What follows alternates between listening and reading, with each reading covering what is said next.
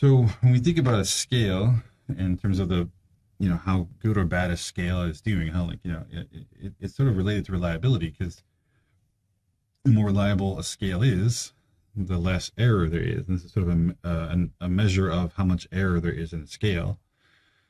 So we've talked about measurement error in terms of the error associated in trying to predict something or estimate a true score from a specific test. Because remember, we have x equals true score plus error. We can calculate the reliability of a measure, and because of that, we can also then compute the actual standard error of measurement. And basically, all it's doing is taking the reliability and converting it over to a scale that the measure is measured on. Right? This is the standard deviation of the scale you're talking about. 1 minus r. This being reliability, this is going to be then 1 minus reliability, which gives you the error. So this is the amount of error in the, in this standard deviation, and that gives you then the standard error of measurement. It tells you how much error there is in the measure, and it's measured on the scale that the items are measured on. Right? So it's putting it back into there. So using that same continuous items, we got that total variance was 254.41. That's what we got when we added up everything in this matrix, right? We added everything up and got total variance for it, 254.41. If I take the square root of that, it tells me that the standard deviation of the scale is 15.95. With me so far? It's pretty straightforward. And we know that we figured out that the alpha was about 0.8964 from last time. So we can then compute this. So what would be the standard error of the measure here? We're actually plugging stuff in. We got that the S here is the standard deviation. So that's at 15.95. And multiply that by the square root of 1 minus the 0.8964. And what do we get?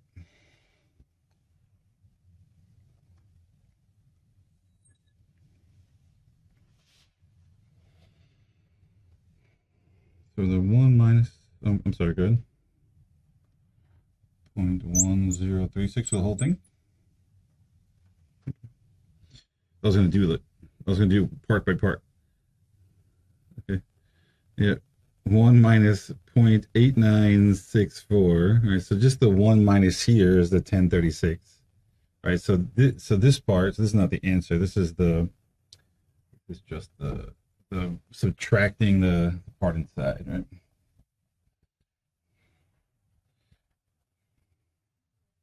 Yeah, that sounds more right. Like that's a really small number. So when we subtract these two, we get that 0.1036 in there. Let's still need a square root, and we still need a 15.95 times that. So what's 15.94 times the square root of 1036? What did you say it was?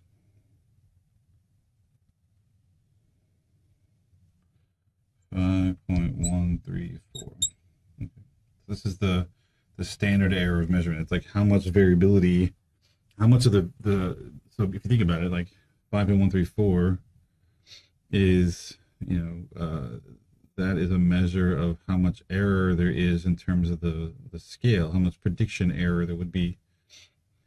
All right, so basically, if you're measuring something on this scale, think about it like whatever you're measuring going to be sort of plus or minus the sort of 5 units. That's how much sort of variability of error there is on that scale.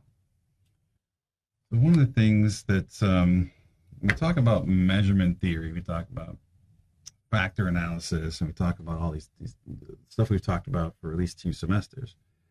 Exploratory factor analysis and confirmatory factor models.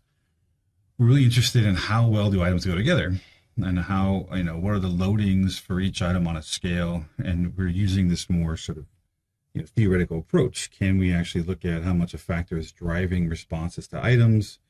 And it's really sophisticated in this way that we do that with exploratory factor analysis and confirmatory factor analysis. But you got to think about when you respond to questions, it matters that the question that you're responding to relates to the thing you're trying to measure. But when you look at just how much each items relate to the factor, it's like missing a piece when we think about it as testing. Because typically when we think about testing, we almost always assume that the items are related to the factor or related to the construct. Like, so if you're taking a math test, and it's a math question, you're assuming that the math question is related to whatever math you're taking, geometry, algebra, whatever it is. But what's more important in terms of how it's going to affect your score or your ability to answer a question is how difficult the question is, right? You know, if the question is really easy, then it's not a very good measure of how much you know that area. If the question is really difficult, and it's a much sort of harder question, but it also, if you answer it, it tells you a lot more about how much that person knows about that particular construct. So in factor models, whether they're exploratory or confirmatory, we oftentimes ignore the difficulty, which is odd because that tends to be a big part of it. When you look at a test bank from textbooks give you like test banks and other stuff. They oftentimes will go through and rate for you just how difficult the items are, so you know to sort of sprinkle through. So you don't have just nothing but easy questions or nothing but hard questions. So you can sort of mix them around. All right. So when you're doing those kinds of tests, even like if any of you have ever done like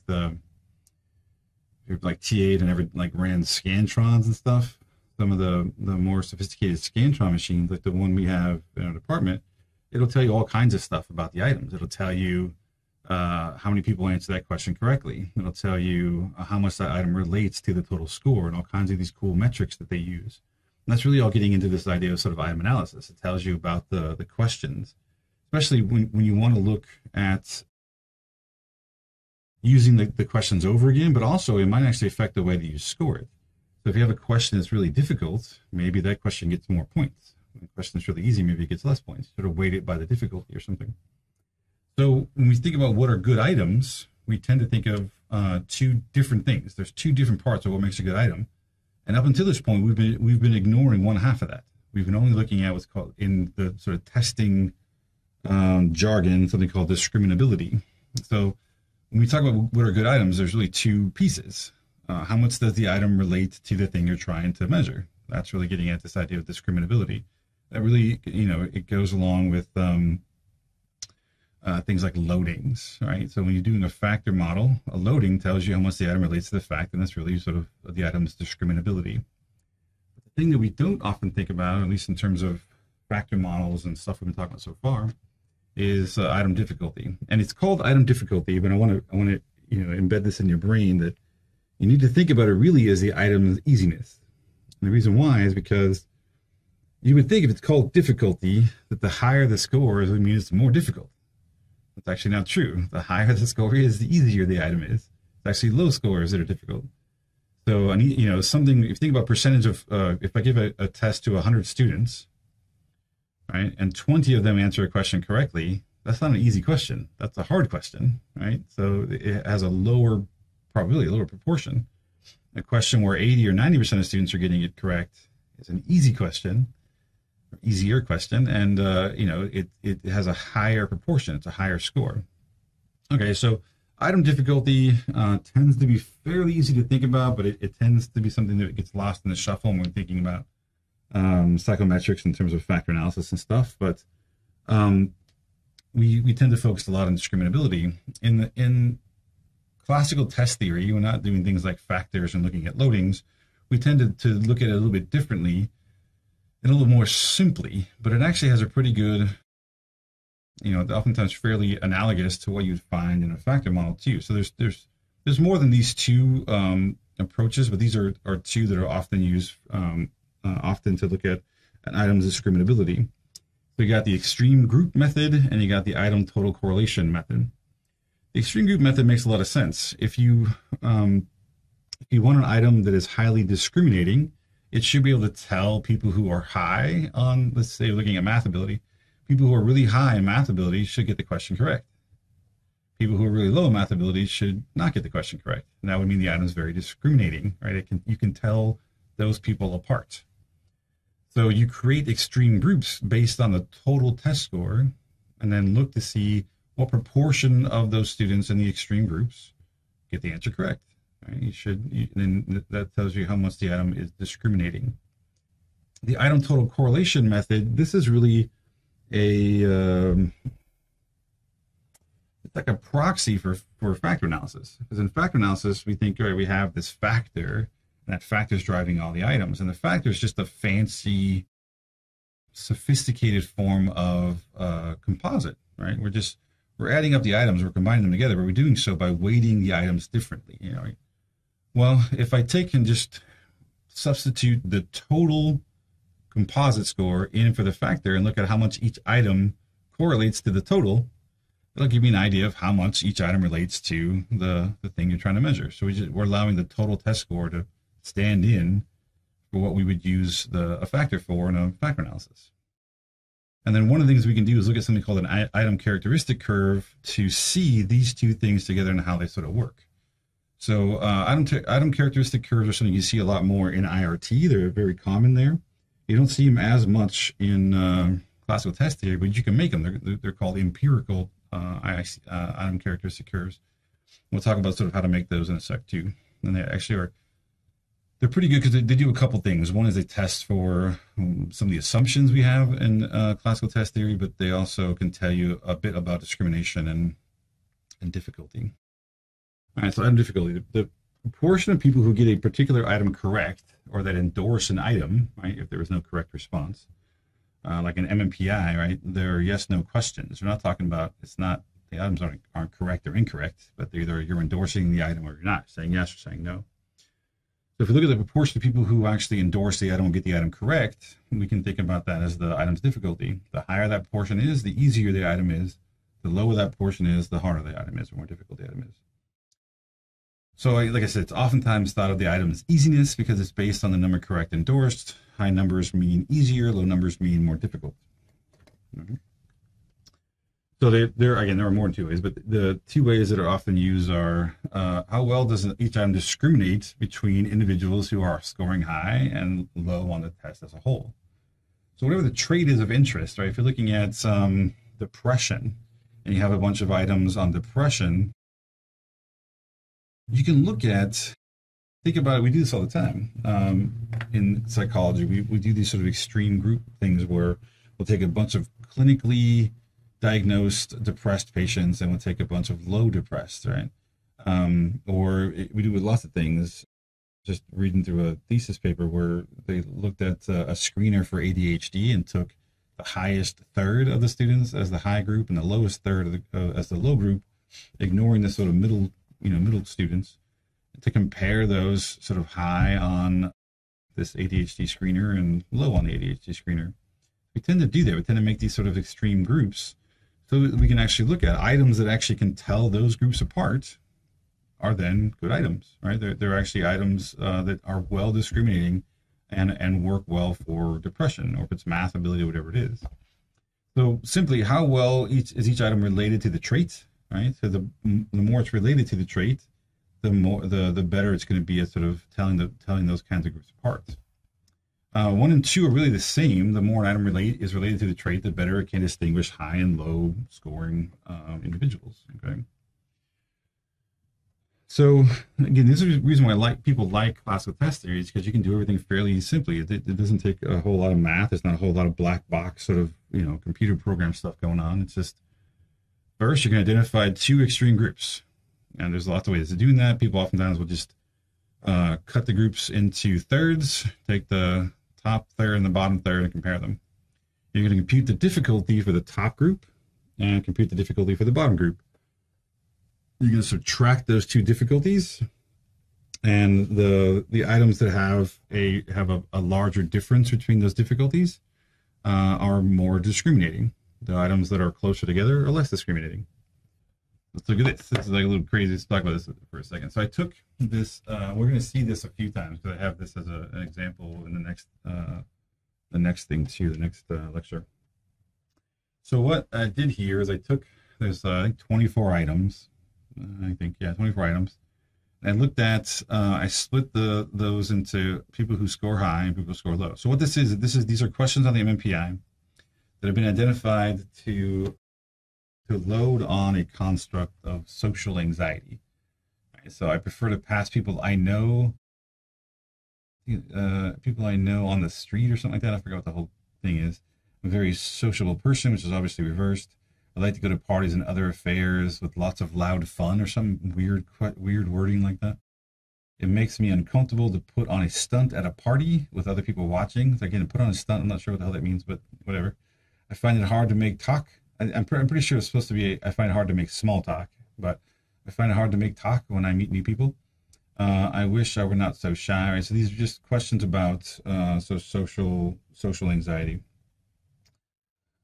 So I took the total test score and I split it up into 3 groups. Basically, just binned it in terms of making cutting it at 33%, 66%. Anyway, so I cut this up into thirds: 33%, 66%. And took the top, the highest group, people that scored the highest on here, right? And the group that actually was on the low end. So people in the top, meaning that they have the highest overall score on the test, 56% of them for this first item endorse this item. Okay. It's something like, I prefer to pass by people I know when I see them on the street or something like that. Okay, so it's so if you have high social anxiety, a little more than half of them actually endorsed it, said yes, that's true. Where in the low group, the lowest scoring third, only 6%. You subtract those two, the difference in difficulty is 0.501. That tells me how discriminating this item is. This is the difference between the highest and lowest scoring individuals, right? Those groups. So which item is the most discriminating? Yeah, so I think I even underlined them. So there's an underline here, 0.786. Trying to see if I can follow him. Yeah, so parties are more likely to sit by myself or with just a few other people or something like that, is what I think what the rest of the question is. So if you answer yes to this, right, so people who are higher in social anxiety, 86% of them endorse the item, where if you're low, only like 7%. That's a very big difference. The least discriminating item is this one, where it says, I'm never happier than when alone. The reason why that one is low discriminating is because even if you're high on social anxiety, you're still only 24% likely to answer this question, right? Because social anxiety doesn't necessarily mean you like to be alone. You may actually like the presence of other people, just usually one or two other people, not large groups, not people you don't know. So this may be actually targeting a sort of slightly different thing, more like social isolation than social anxiety. And that's why it's not very discriminating, because even people who are really high on it still aren't likely to respond to it. So in this way, we can see that there's lots of different ones. We got there's some very discriminating items, and there's some other ones that are actually pretty low. Like I often cross the street in order not to meet someone I see. So that's a pretty high level of avoidance there, but. I think people with social anxiety are not likely to, they're like 31% versus 4%. So it's still a fairly low discriminating item. So people do this. It does mean you're leaving out like a third of the people, right? That you're, that are in that sort of middle group. But this does give you a good idea of just how discriminating items are. But the more common method is to use an item total correlation. So let the total test score stand in for the trait of interest. So it's a rough sort of estimate or proxy for a factor. It's just a factor with all the error built into it, right? It's all connected, combined. Correlate each item with the total test score. Items with higher item total correlations are more discriminating, right? Because if I'm high on this question, I'm also high on the total. If I'm low on the question, I'm also low on the total. So if an item correlates highly with the total, then it is a discriminating item. So these correlations are like rough factor loadings. They're not exactly factor loadings, but they're sort of rough estimates of it. If the items are continuous items, which is what we typically use, like with Likert scales or those kind of things, then you can just use Pearson correlations between each item and the total. And If they're dichotomous items, then what gets done is they use like a point by serial correlation instead of a Pearson one, like if they're yes/no questions or something like that. The one thing to not mention here that I will mention in a second, there is something that we're going to talk about in the lab later. So the problem with this, like even in SPSS, is that with an item total correlation, this item is in the total. Right, so when I'm adding up all the items, the item that I'm interested in is also in the total, which is going to potentially, drive up the correlation a little bit simply because the item's variance is in the total. So there is a different approach that we'll talk about later on. It's just something called the rest score, which is a funny term.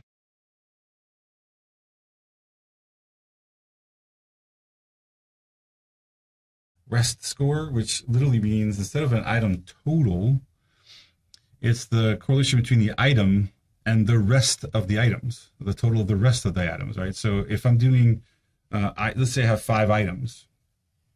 I would take a correlation between, say, item number 1, and then I would correlate that with item 2 plus item 3 plus item 4 plus item 5, right?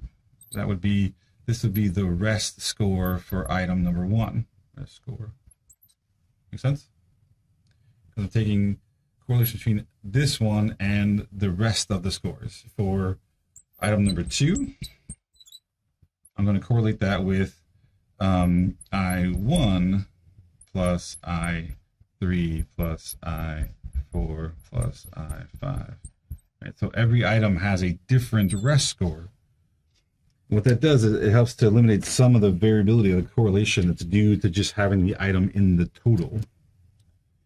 Okay, so sometimes in Levon, they don't call it a rest score, they call it they have an item total correlation, and then they have the drop item, or they have a drop column, which is the correlation between the item and then the total dropping that item.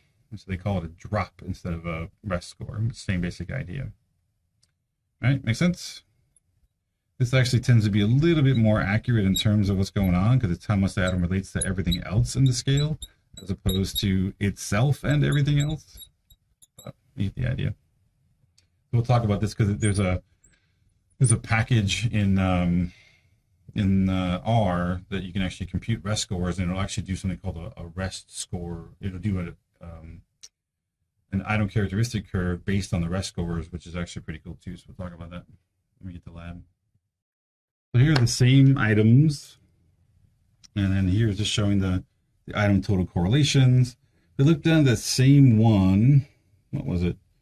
Sit by more likely to sit by. No, it wasn't that one. It was never happier than when alone. All right, so this is not even the largest correlation.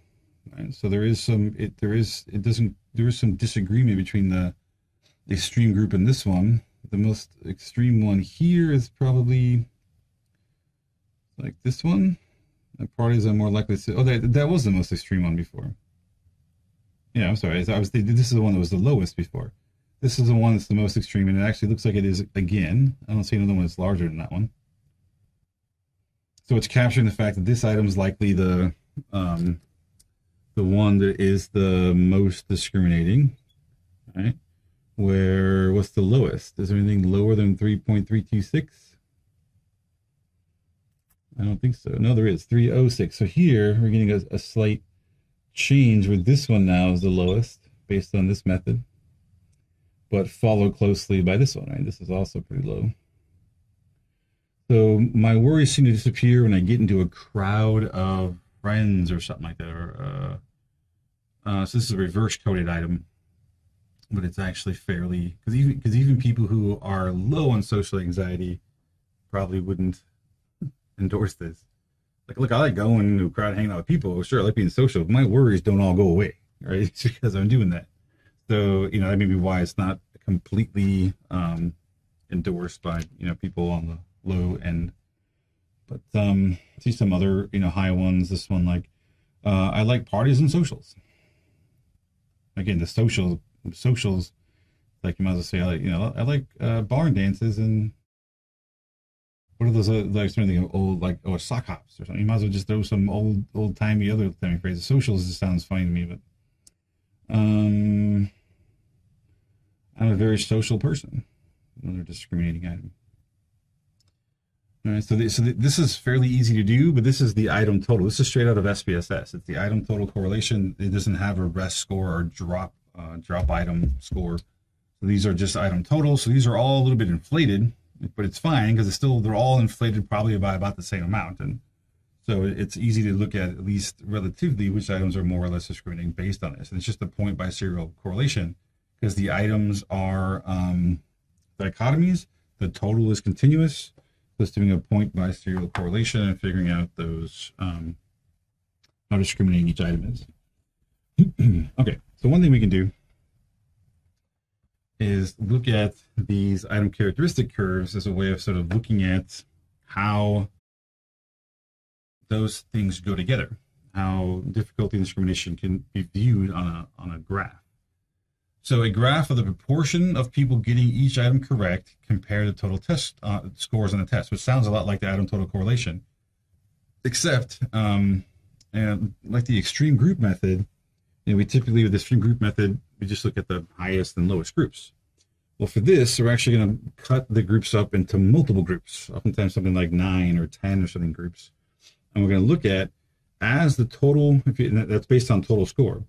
As your total score group goes up, the amount of people endorsing the item should go up. You should have a higher proportion of people, right? Because if there's 10 items and I've answered 9 of them yes, I'm more likely to answer the 10th one yes than if I only answered 1 item yes, right? So as the groups sort of get higher and higher in their level of the total test, the proportion of people endorsing any single item should get higher and higher.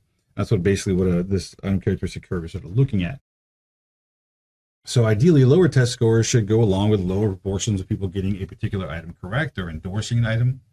And ideally, higher test scores should go along with higher proportions of people getting a particular item correct. Matter of fact, not only ideally, this is something, if the item is working, is functioning the way we want, the way it should be working, then this is sort of required. We actually need this to happen. That if it's measuring ability, as my ability goes up, my chances of answering any one question should also go up. If not, then that's sort of weird. So there's a term for it called monotonic. So monotonic means that the item, that as you go up, so think about this for a second. Let's go back. Total test groups. So this is, I took the 24 items. So the highest someone can score on this is 24. So I said, all right, let's make 1, 2, 3, 4, 5, 6. I made 6 groups. So I got people in the highest group. These are people who scored 21 out of 21 to 24 on the 24 item scale. Right? This is the sort of high group. The next group 17 to 20, and then 13 to 16, 9 to 12, 5 to 8, and down here is 0 to 4. So looking at any one item, let's just say item number 1. I would expect that if someone has a total test score out of 24 items, they scored somewhere between 0 and 4, the likelihood they're going to answer this question can be really low because they answered very few other questions. Their total test score is low, between 0 and 4. So out of 24 possible questions, they only said yes or got maximum of 4 correct. What's the likelihood they're going to answer this question yes? Well, probably close to 0. And the way this is actually computed is we look at everybody who answers 0 to 4, and we actually compute. All right, what was the proportion of people in this group that answered this question? Well, it was 0. If they only answered 0 to 4 other questions or total questions on the scale, 0 of them answered this question. Now in the 5 to 8 group, about 10% of them answered this question. In the 9 to 12 group, 25% of them answered this question. In the 13 to 16 group, it went way up to 65%. And if they scored 17 to 20 on the total test score, then they're about 80%. And then if they're in the 21 to 24 range, they went up to 100% for this particular item. What makes it monotonic is as these groups, the total score groups, are increasing, the proportions of people endorsing the item or getting the item correct is also increasing. That makes sense. Think about this as math, as a math scale, a math test. if there's 24 items on a math test, and I got between 21 and 24 of those items correct, and I pick any one item, what's the likelihood I'm going to get that item correct? Probably pretty high, because I got most of the other items correct. If I got 0 of the other items correct, or even just one item correct, the chance of getting any one item correct is actually going to be pretty low. Makes sense? So this actually gives you an idea of what the proportions of correct or endorsement for each of these groups are. It gives us a rough idea of sort of what the curve would look like, and if it's monotonic. Monotonic means that it's increasing across these groups. Like, for example, a non-monotonic item looks like this. Now, this is pretty weird. Like, when, think about this as a math test again. So when I look at a particular item, it seems like it's not working very well. I have students that scored between 21 and perfect score on the test, but for some reason, only 50% of them got this one item correct. However, if I go down a little bit to students who are in the 17 to 20 total score, 80% of them. So it actually starts off sort of monotonic and increasing across, gets to here, and then drops back down again. So this is a bad item. It's a non-monotonic item, because increased ability actually decreases your likelihood of getting this item correct, which doesn't make any sense. So we want items to be monotonic. Okay, so if you're higher on the trait, if you're higher in math ability, I would expect that the proportion of those students who are higher on it should actually answer more of the questions. Like, going back to this one, this makes sense. This not so much. Sure. So sometimes what happens is you'll have students. So let's say there's a particular question that I've done this before, where you ask a particular question that if your knowledge of the topic matter, say it's stats, is pretty good, you actually would do pretty well and answer it correctly. But if you know more about it, so let's say like, I've seen this happen a lot. If you give someone, say, you give a 320 exam, and in that 320 exam are a bunch of graduate students or PhD students in statistics, they may actually get a question incorrect, because they actually know enough about the item to know that it actually is incorrect. You know what I mean? Say because they chose the right answer when the question's actually incorrect. But students up to that point, like the 17 to 20, these are decent undergrad students that are just answering along with their textbook that they were taught in that class. But the students at the very top are actually like, no, this is actually wrong, right? So they choose the wrong answer, and it actually, so sometimes, like I said before, every semester it's like, I know we taught you this last semester, but that's not really true. It's really like this. And you sort of, every semester, you sort of do that. You undo what you were taught before, and it gets more complicated. So when you know the more complicated explanation, you sometimes will miss answers to simple questions, because it's not really as cut and dry as the question might make it seem. Right? And then therefore it's a bad item, or at least it's not an item that's really good to use with a mixed sample like that. Right? It may be good just for the 320 students, but to include more advanced students in there, you get some problems like this. Let's say it's an item like I cry often or something like that for depression, right? What you might see is that as depression increases, they're more likely to say that they do cry, until you get to a certain point where people are so depressed, right, that they've sort of stopped caring and they don't cry much anymore. So they actually are now saying, nah, I really don't cry that much anymore. Just sort of whatever, don't care.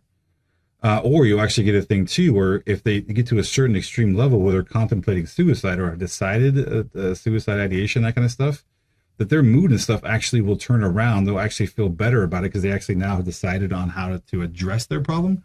They're no longer as sad or cry as much anymore. So this actually would be a warning sign that all of a sudden the emotional reaction to stuff has actually gone down. These people are actually probably in a critical group, if they're answering that high. Make sense? So it actually changes, so it does sort of go up that way until a certain point, and all of a sudden you're like, nah, I don't cry anymore. You get to that sort of nihilistic stage where you just don't care and stuff. So again, that's not like clinically accurate. I'm just saying this is like a potential example of how that might work. Let's look at some of those. This is an even worse item. Right? So as you're going up, it like starts to go up and it comes back down, it goes back up again, it comes back down. It really tells me that the reason why it's a bad item is likely that whatever I'm measuring here. So let's say this is a math test, but I give you a geography question, right? And you're trying to look at how math relates to this geography question. It makes no sense, right? It's just that everyone's all over the place, right? Because it really, how much you know about this really has no bearing on what the item content is for this particular item. So it's just a bad item for that particular scale. So these are examples from, this is like now turning the same questions. So you see the whole question. I prefer to pass by people I know but have not seen for a long time unless they speak to me first. That's how long that question is. Okay, that's a lot of stuff. I would say that's a bad item. It's an overly complex item, but you can see it. So it's monotonic. Now, what this also tells me is how discriminating and or difficult it is. So for difficulty, look at 50%. So if I go over to here, I need to be in this group. So if you think about the middle of this group, in the middle right here is sort of halfway between, right? Halfway between the groups. But to get to 50%, I actually have to, somewhere like here, and I got to drop it down. I actually have to be fairly, this is actually, where my ability needs to be to have at least a 50% chance of getting this question correct, right? So it's on the more difficult side. It's not difficult, but it's not on the easy side either. So it's a moderately difficult question.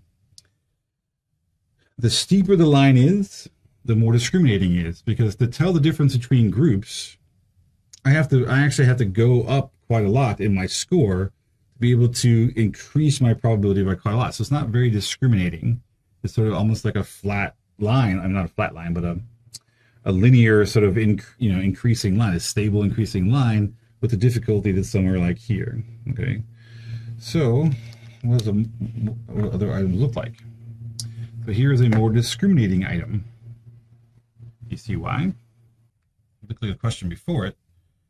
This is, again, it moves very slowly between the groups, but here it starts off moving kind of slowly within it. Actually, the speed in which it changes in the middle goes up really fast. It's much faster. There's a fairly steep line right around the 50% mark. The line is actually fairly steep, and it sort of levels back off again. That's sort of a normal way. You think of this like when we did logistic regression, right? The steeper the curve is near the 50% mark, the more, the larger the slopes are, right? In a logistic regression, well, this is similar. This just means it's more discriminating. Where's the difficulty? Well, the difficulty is just slightly below the center. So this is slightly, it's in the middle somewhere. Like it's on the easy side someplace, because here's 50, drop it down there. So this is a fairly easy item, but it's actually it's a pretty discriminating item, at least relative to this one. This is a more discriminating item. What about this thing? What's going on here?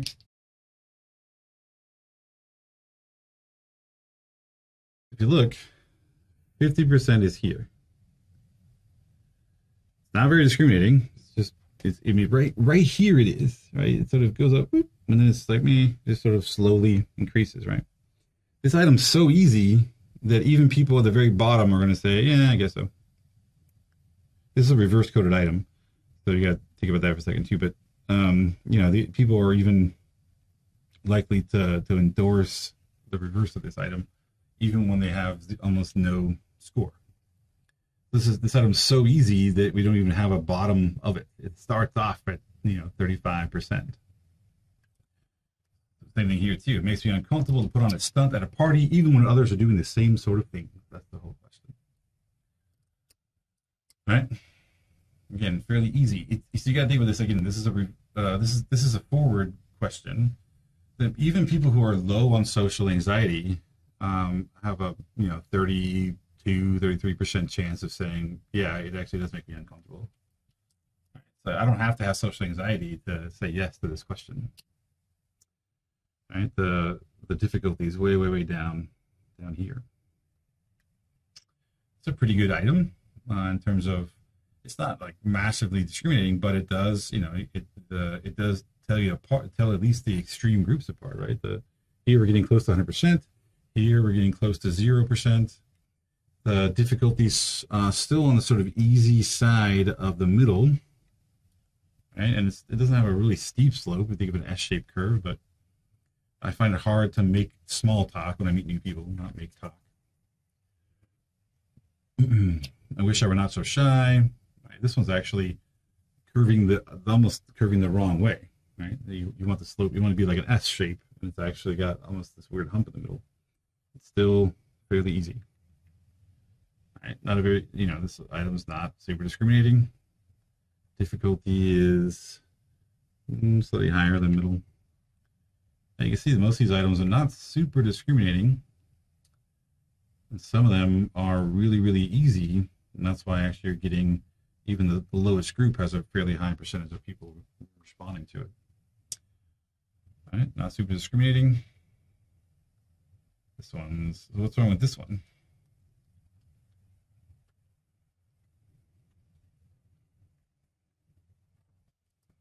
Now, why is that? Because look at where 50% is.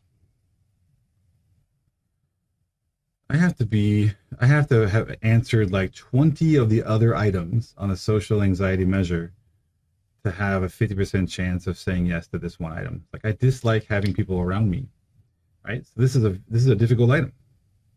Makes sense? Because I have to be really high in social anxiety before even having a 50% chance of saying yes to this item. Because even people who answered every other item only have an 80% chance or 78% chance. Right? So we're getting nowhere near 100% because this item is very difficult. The whole line is shoved over, right?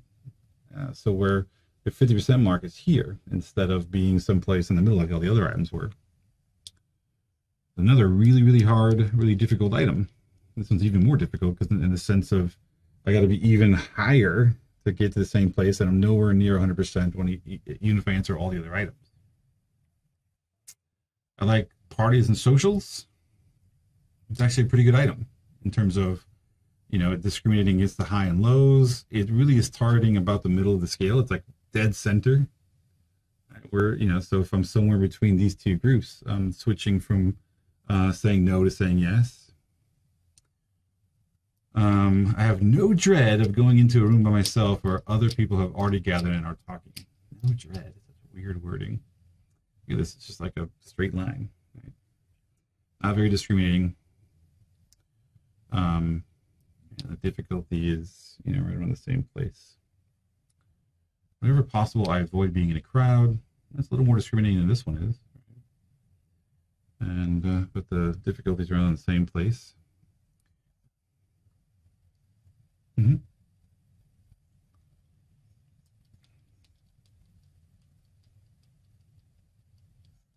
Yeah, that's what I'm saying. They're reverse coded.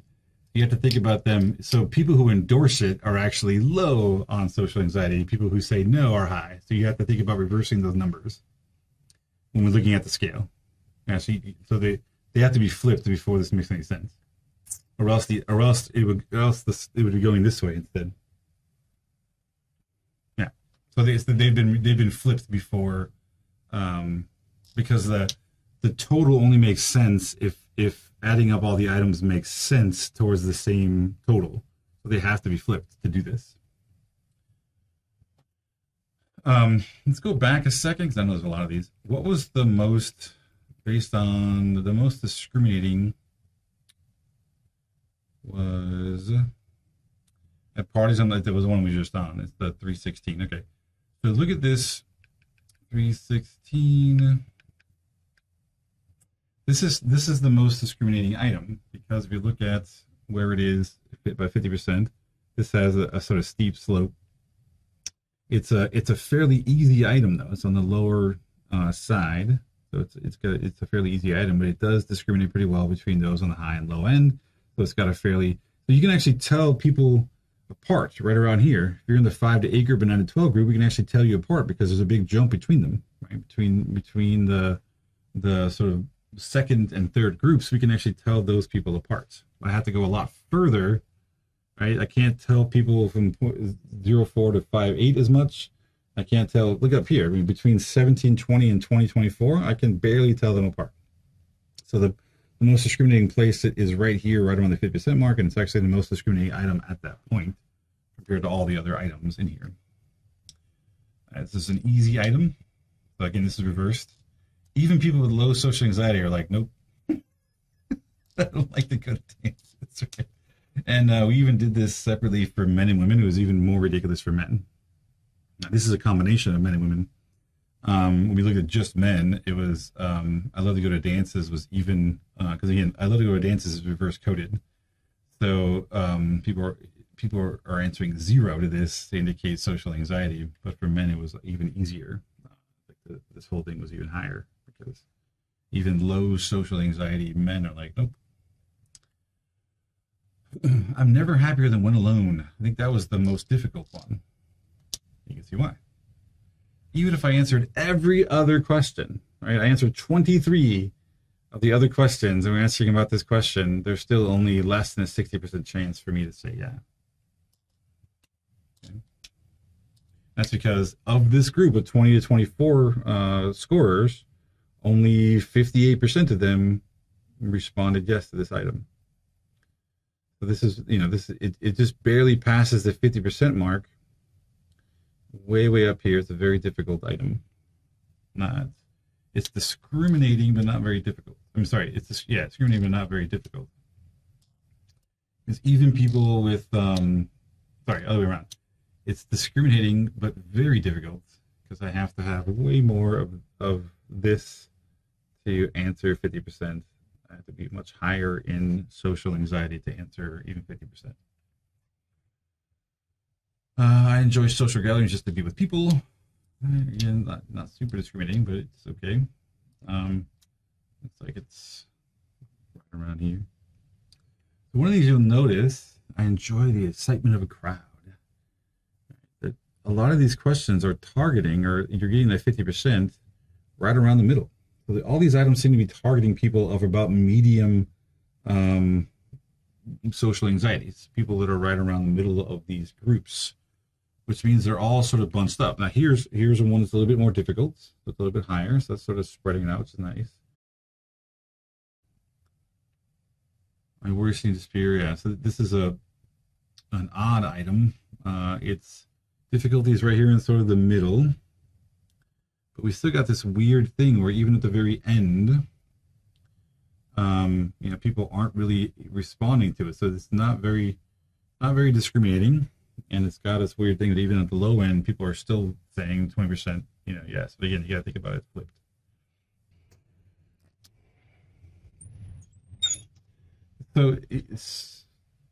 So ideally, and we'll talk more about this in the IRT one too, that what you'd want to see. So, if this is whatever the trait is you're talking about here. If every single item sort of seems to cut across the middle here, right? Let's use different colors, I guess. If all of them seem to be going through the sort of same place in the scale, like they're all targeting this sort of same place, the measure is really only good at looking at people in that range of the trait. Right? Because you're only getting sort of medium difficulty items, which is what a lot of people do. They'll just say, all right, I'm not going to make questions that are too hard or too easy. I'll just make them all about medium difficulty. Well, that means you're only getting at people who are about in the middle of the trait. Right? If this is math ability, I'm not getting people who are really good at math or people who are really bad at math. I'm really targeting people that are sort of right in the middle.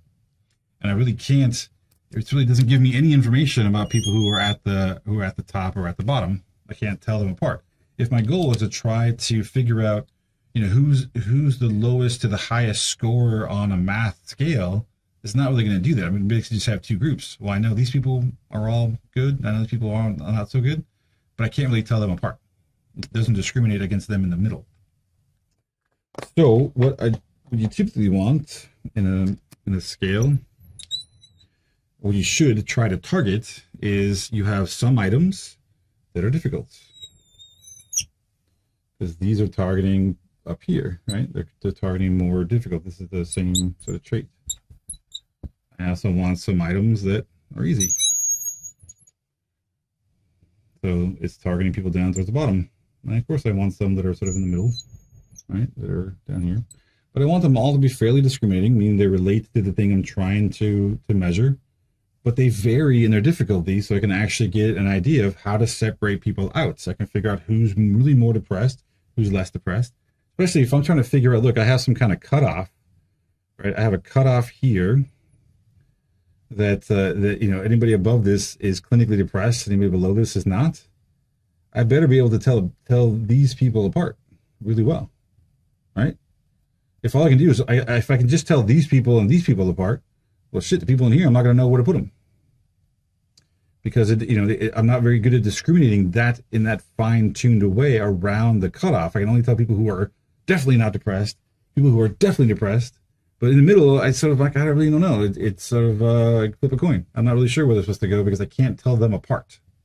Because the items don't really get at that. So we want to be able to vary the difficulty of the items while all the items tend to be fairly discriminating. Just while sort of going through those items, you can see some of them, a lot of the items are targeting right in the middle of the scale over and over again, middle. And those that are difficult tend to also be not very discriminating. Those that are easy tend to not be very discriminating. That's the issue, is trying to find a blend of items that are both discriminating and vary in their difficulty on the scale, so you can actually sort of separate people out, be able to tell the difference across the trait range. Okay. Mm-hmm.